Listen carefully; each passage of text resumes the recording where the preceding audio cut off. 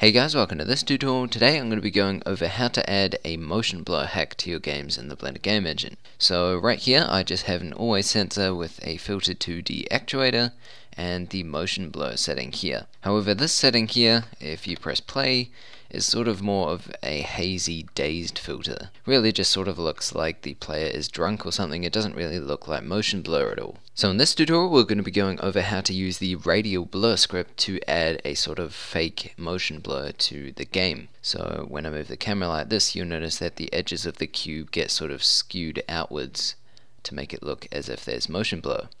Now this isn't perfect, of course. The cube should be sort of having vector blur going sideways.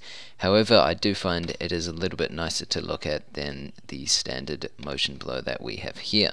So let's go ahead and get started. So up the top here, File New, make a new blend file. Then what we're going to do is choose Blender Game Engine, GLSL, animation frame rate of 60, X, delete the cube, Shift A, add a plane, S to scale, make it fairly large. And then what we're going to do here is add a couple cubes, so we have reference points. Maybe just duplicate this. Shift A to add new ones if you want to, or just Shift D to duplicate them and drag them around. Now what we need next is a first person shooter setup. However, this can take a while to put together, so down in the description below is a link to an add-on that I made a while ago. And basically what it does is adds this button here, and what you can do is just click that, and there we go, we have our full FPS add-on ready to go. So once you've got that installed, click that, and then this will add your FPS setup. You can now delete this camera. Then what we're going to do is we will select our player here, and then we'll go over to Game Logic. Then on our player here, choose Add Python, call this Blur, and then we're going to add an always actuator, and then choose True Pulse and join this in. Alright, so now we need a new script, and this here we can also just call motion blur.py. Up the top, import BGE. Then for this tutorial we're going to be using modules, so just type in DEF to define a module, space and then the name of it, so let's call it blur, and use CONT as the parameter. Then what we're going to do is type in own is equal to cont.owner, and then go down to the next line. Now what we need to do is check if the previous rotation of the player has been stored or not. Now when we start the game, this won't be actually attached to the player at all, so we have to check that first and then add the property if it's not already there. So to do that, I'm going to type in if old rotation not in own, so we don't have the property. Then we're going to do a colon, next line, and here what we're going to do is add the property. So own old rotation is equal to, and in here we want the rotation of the player, so own dot world orientation dot copy. Alright, and then we're going to go back to the start. I'm going to make this bigger, and then otherwise if it is already on the player, so press delete 4 times, and then else. So here I'm going to assign a variable called diff, and this is basically going to store the difference between the current rotation and the previous rotation. So that's going to be equal to own.world orientation dot to euler.z, and we're going to do that minus own old rotation dot to euler dot z.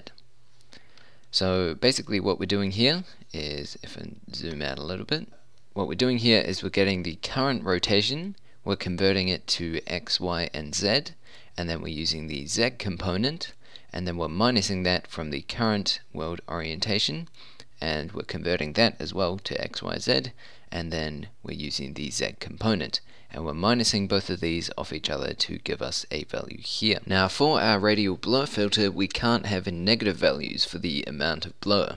So to ensure that the output here is always positive, all we have to do is type ABS, and then a bracket, and over here another bracket. And this will just convert any negative values back to positive. So to make sure that there is an actual difference, we're going to type print diff, and then underneath that we have to update our old rotation. So old rotation is equal to own.world orientation.copy.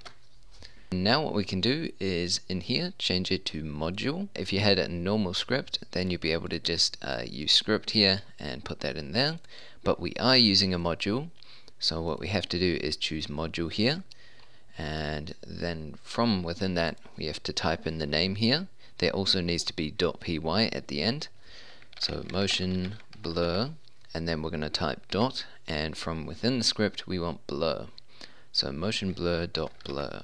And then I'm going to press P, and we can move the mouse a bit, and then we're going to go here to console. Now in the console here you can see there's an error on line 11, so we're going to go here, and I haven't actually spelled orientation correctly, so just put a T there, then go into texture mode and press P again, move around, and we'll go back to the console here, and you'll notice we get a whole bunch of different values. So what we need to do with these now is then plug them into the radial blur filter. So to add the radial blur, I'm going to select the camera here, and then I'm going to scroll down in the render settings all the way to the bottom till I get to this post-processing filters section. If you don't have this section, don't worry, it is also an add-on that I've written, similar to the FPS setup, so there is a download in the description below if you want to go ahead and get it. Don't worry, it's all free. There's also videos on the channel showing you how to install and use them properly. So anyway, once you have that, what you want to do is with the camera selected, we want to choose radial blur, and then we want to click add filter. Alright, and this will add ourselves a property here with the radial density. It's basically the amount of blur. Now what we want to do is in real time we want to affect this value so our filter changes. So to do that I'm going to select the player body here, and we're going to change this back to motion blur. And what we want to do is we can now delete this. We've confirmed it's working. And instead what we're going to do is we will take this diff value and we will plug it into this property here. So to do that we need the scene to access the objects, so scene is equal to own.scene, then enter.